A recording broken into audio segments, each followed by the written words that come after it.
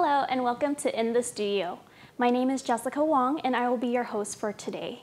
In this episode, we are going to be talking about human trafficking and the effects it has on the community, specifically Yolo County. Here with me, I have Jennifer Davis, who is an investigator with the Yolo County District Attorney's Office specializing in human trafficking. And I also have Jeff Reisig, who is our Yolo County District Attorney.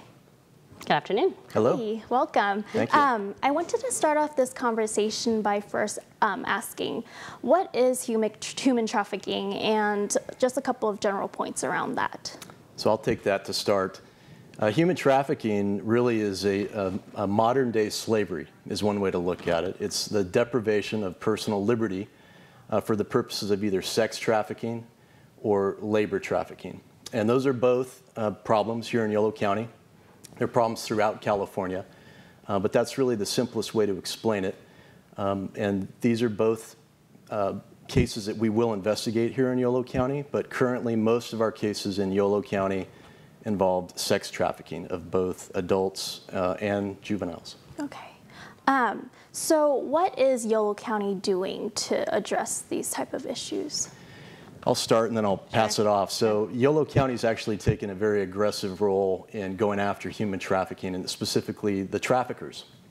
And what we have is, in Yolo County, we've got the strong support of the Yolo County Board of Supervisors, and they have created a human trafficking investigator. That's Investigator Davis. And they've also put their support behind our prosecution unit. We have a specially trained prosecutor in Yolo County that does nothing but human trafficking cases as a specialty. But what we're doing is we are collaborating. These cases are all about collaboration when it comes to the investigation and the prosecution of human trafficking.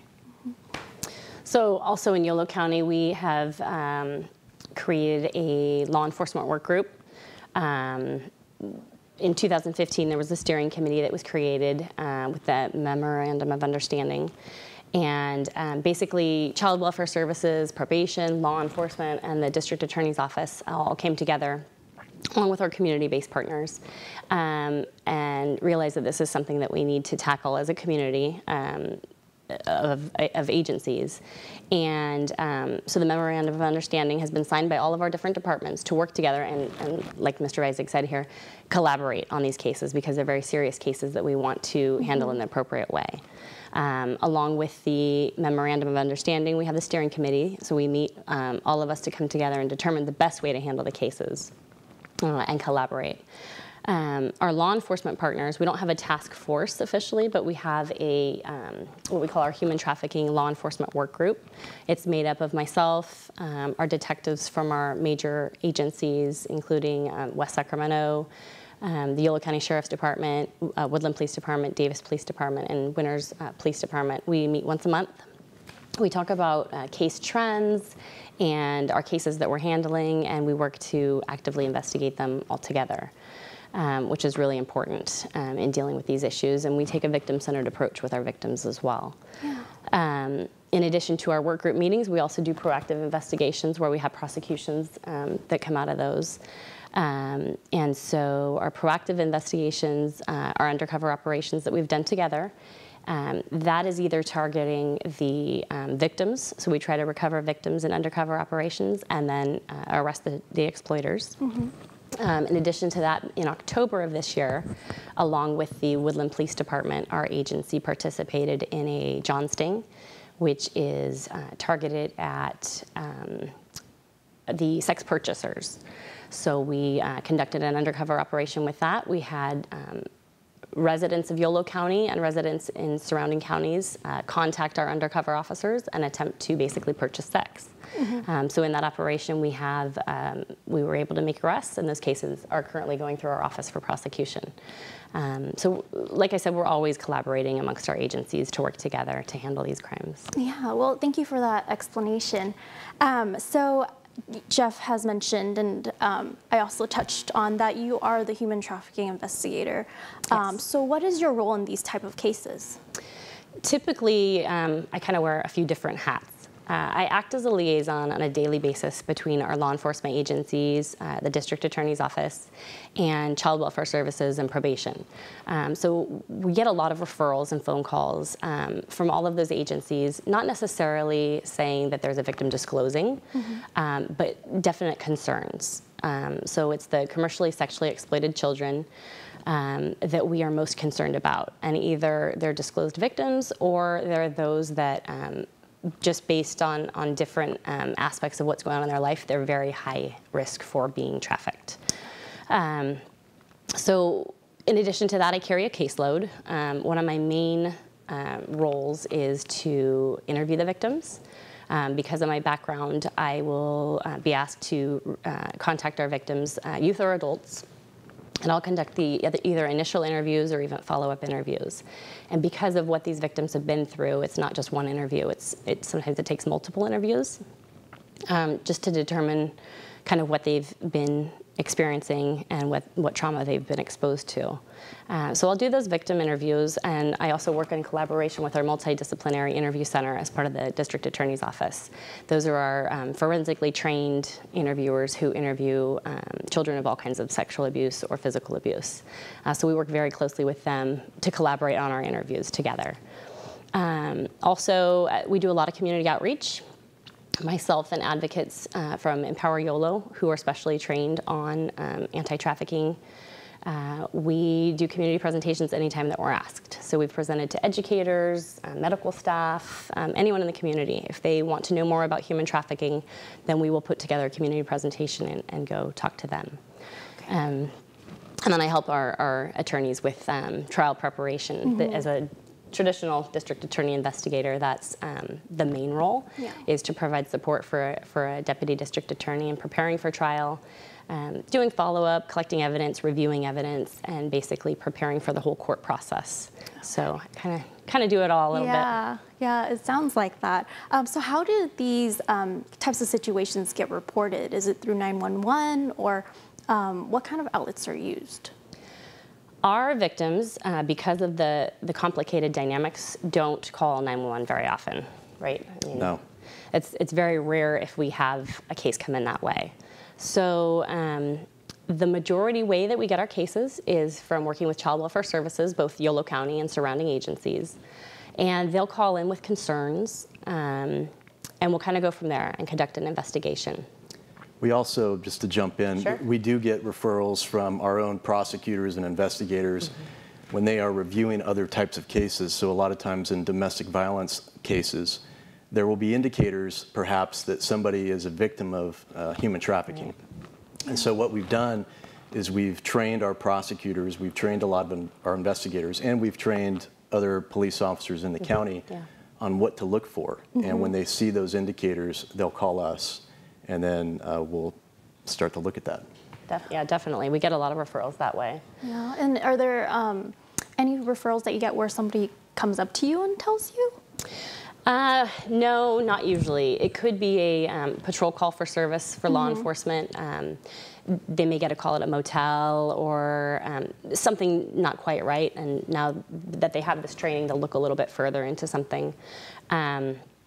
A lot of our cases actually come from our habitual runaways. So we have our missing persons, our youth who are reported runaways, and it's not just, you have to consider who are they running to potentially. Are they running to an exploiter? Are they leaving their family potentially to go be trafficked and then they come back home? So that's definitely an indicator sometimes, and that's how we'll get some of our cases. Probation and our juvenile hall in Yolo County are great about contacting me and making a referral that way as well. Okay. I wanted to touch a little bit about the demographics of human trafficking. So you guys mentioned earlier that you guys see adults and juveniles. Can you expand on that?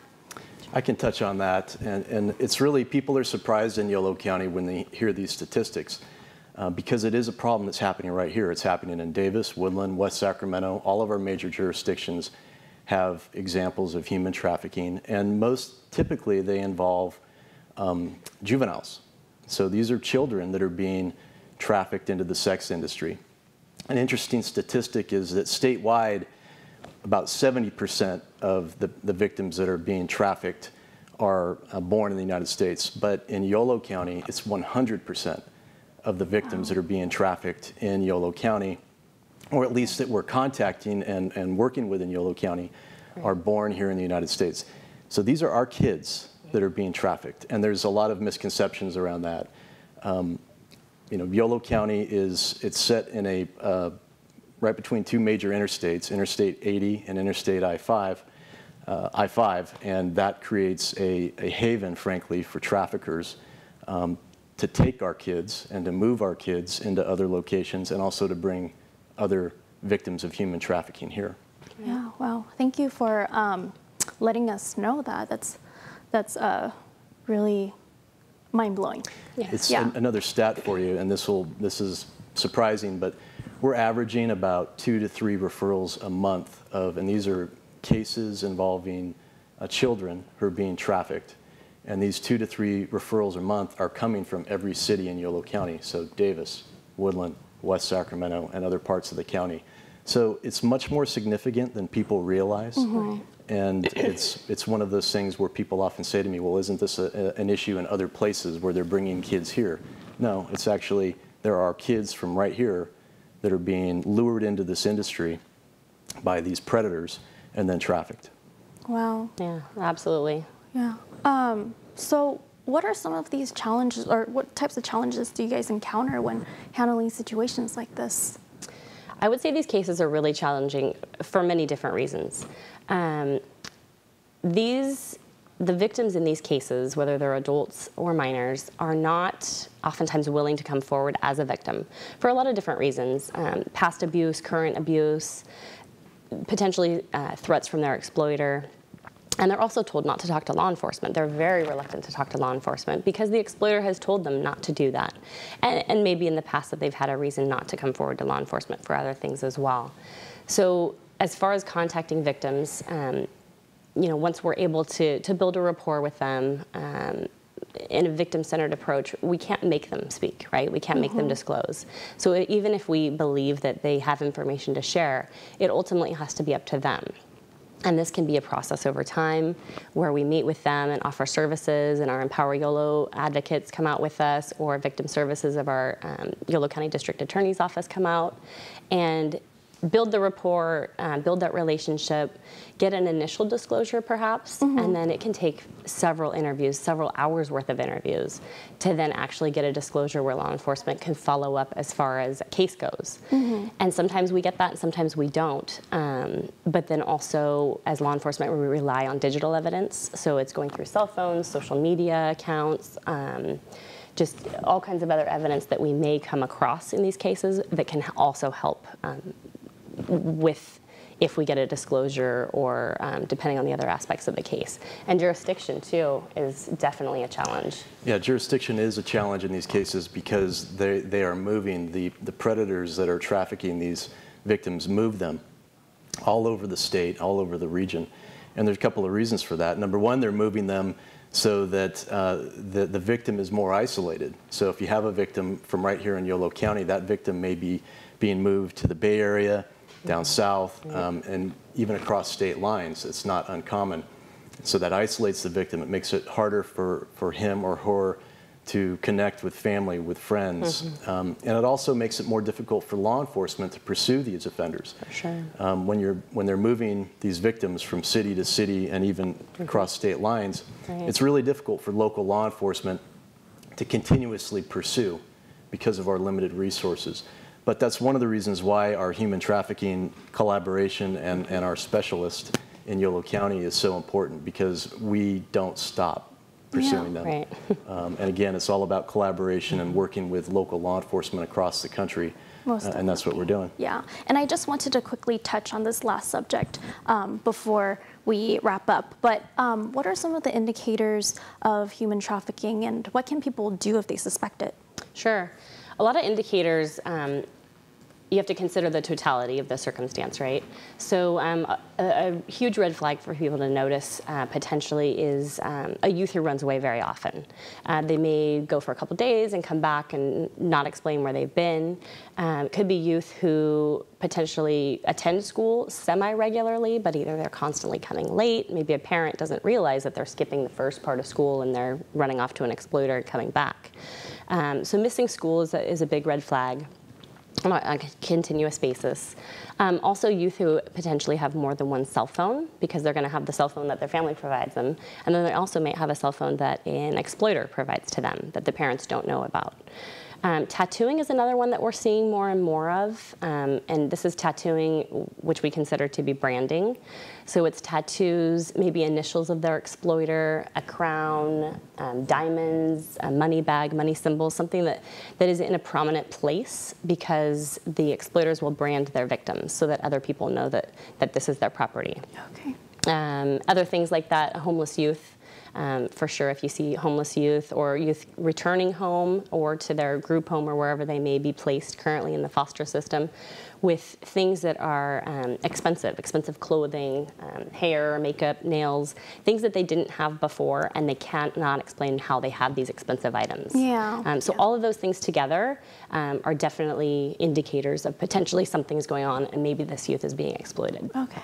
Okay, well, thank you. Sure. And it seems like this is all the time that we have. So I would like to thank you guys for coming on here today. Thank you. And if you guys would like more information about the Yolo County District Attorney's Office or human trafficking, you can visit their website at www.yoloda.org, or you can visit them on their social media platforms on Facebook, Instagram at yolo.da, or on Twitter at yoloda.